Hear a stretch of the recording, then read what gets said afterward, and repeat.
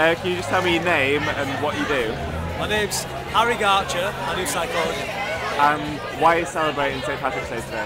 Because I've celebrated it with my mate, because my mate's an Irish band, so every time we've got a Paddy's Day, I always want to support him and have a few drinks with him.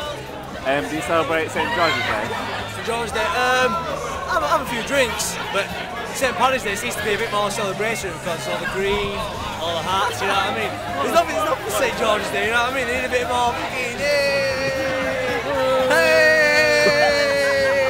You know what I'm talking about? Hey! That's what they need. Okay. Right, what are your names? My name's Mitch. My name's Stuart Grogan. And what class are you doing? I do human biology. I do sport business management.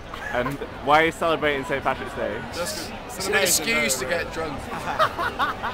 No, it's a good. England don't really have like a day for it, and if you know the Irish. St George's Day. Yeah, but they get really. The Irish know how to celebrate really well, really. To be honest. Do you celebrate St George's Day?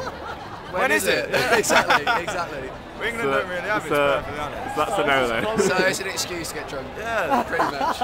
Okay, what's your name? What do you do? I am Jessica Rhodes. I'm a third year student at Sheffield Hallam. And why are you celebrating St Patrick's Day? Well, I'm not really celebrating it as such, but I think the reason why we celebrate it is because deep down we're alcoholics, like the Irish.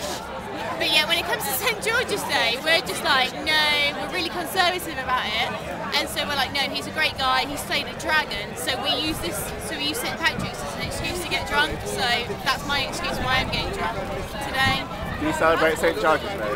No, I don't celebrate anything else, to be honest with you, just St Patrick's. I'm not even Irish.